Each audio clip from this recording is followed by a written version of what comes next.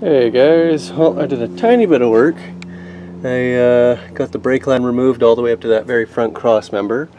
I unburied or unearthed a whole bunch of areas in here, swept it out a little bit, disconnected the rear drive shaft and lifted the back end up. So now the, well, before I had 22 inches from ground to frame, the axle is drooping for sure. And now I've got 23 and a half-ish, 23 and a quarter maybe. So that's raised up off the ground. So now I'll just cut the U-bolts. I tried to freaking get them undone, but that's not having any of it, so whatever.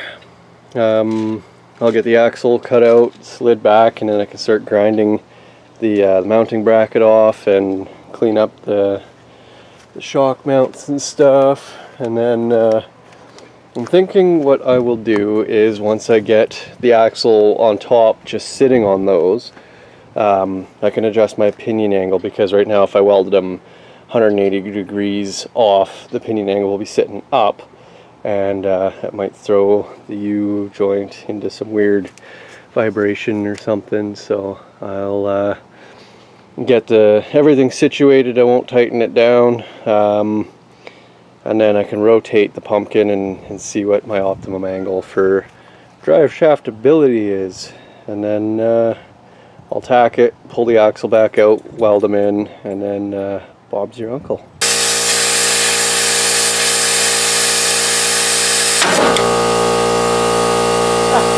That was some pressure.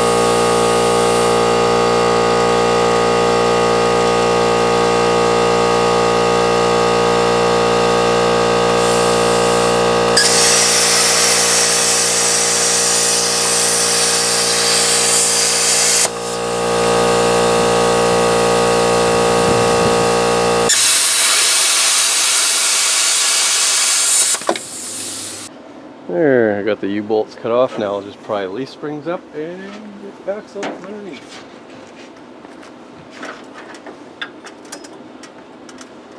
Easier said than done. Thought I had enough right off this. Yeah, I don't think that's going anywhere. Great.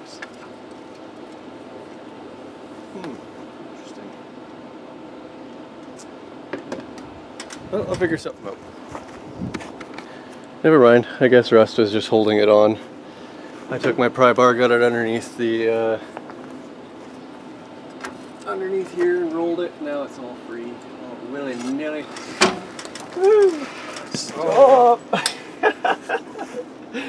We're good!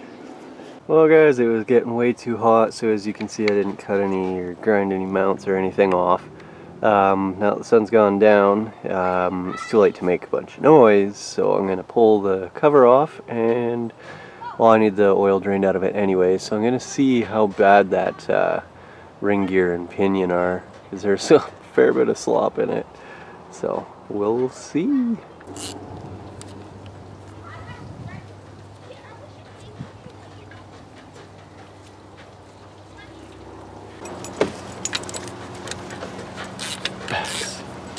Shout, I'm making a video. Or you're the inspector. Never mind. You're good.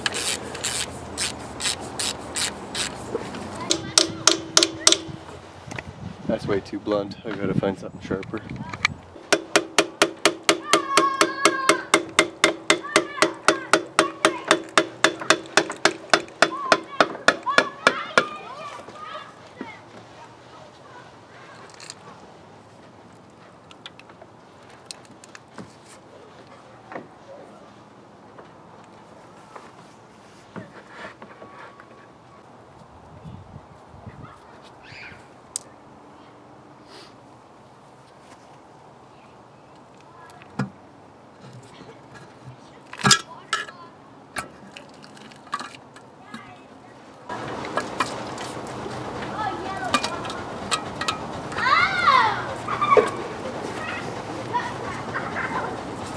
Oh, that actually looks really clean inside.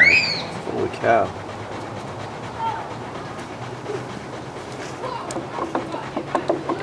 Somebody might have just not set the pinion.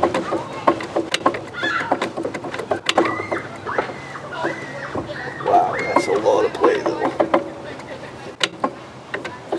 Like just between rotational and the drive axle, that's freaking weird. Looks like it's meshed correctly. There's no teeth missing or chunks gone or nothing. Maybe I just need a kit to reset the pinion.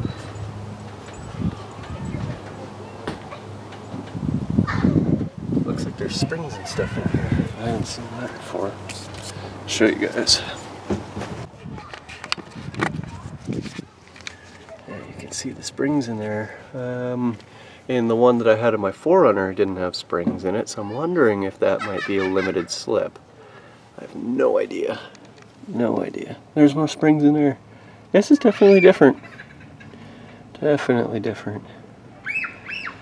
So I'll maybe just leave it. I'll tilt the diff up more so it drains, and then yeah, we'll see what we're dealing with. Well, I broke that bolt off trying to get this pinion out, so I had to hammer on it there. I found a nice tab that I could destroy. So now we'll remove this and see what it looks like. Looks like a little bit of wear on that, not much. Someone just didn't set the preload on this, and I took out the pinion seal. Wow, these gears are nice. Looks like they did sit for a little bit. I don't know if you can see that. A little bit right there at the top. No chips or chunks missing. Oh, she looks good. It's just the preload.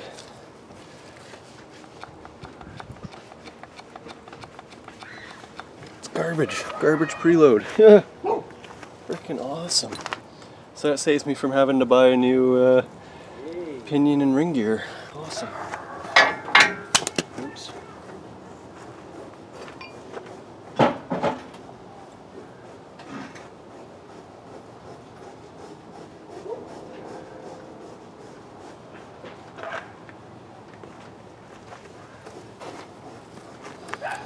Now we'll see if I can get this bolt out.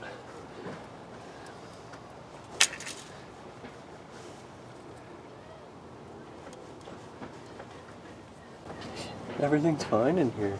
This, a little bit of rust here. So she's been sitting for a while. I don't know if you guys can see that. Now my hands are all freaking dirty. Let's see if I can. Yeah, right there. Yeah, not very great, but not terrible. So I think I'll just tighten up that pinion a little bit, and then it should be good. Nice. That's awesome. I'm gonna have to clean out this housing anyways. Get all the old grimy freaking oil out of it. I had a feeling it was seized just in that, the ring on the pinion. I'll show you the bolt and I'll show you why I thought that. Look at that. That's, can you even see it? I can't see it, too much reflection. Yeah. Yeah, it just corroded inside. The threads are fine, but not so much anything else. And the first bolt I pulled out was also like that.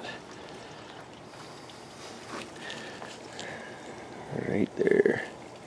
So I'll be getting some new bolts, and what I'll do is I'll drill out on the pinion over there so it's back to the original size it was, and then use never seize on the threads. That'll prevent it from doing that again. Well, I don't know, maybe they're missing a shim or something, because that crush sleeve is crushed. You can see it in there. It's crushed pretty good. So maybe maybe they didn't put a shim in, or maybe they tightened it down, crushed the sleeve, and then loosened it back off because it was too tight, but there's definitely, it's not set proper. So I think I'm going to actually maybe get a rebuild kit or a pinion, maybe even just a crush sleeve. I'll have to pull it apart and check the bearings. But what do you guys think of this? I've not had much luck with diffs, setting preload and whatnot, so I don't know. Anyways guys, that'll do it for today. Give her a like if you liked the video, thumbs down if you didn't, subscribe for more 3+3 action, and until next time, take care.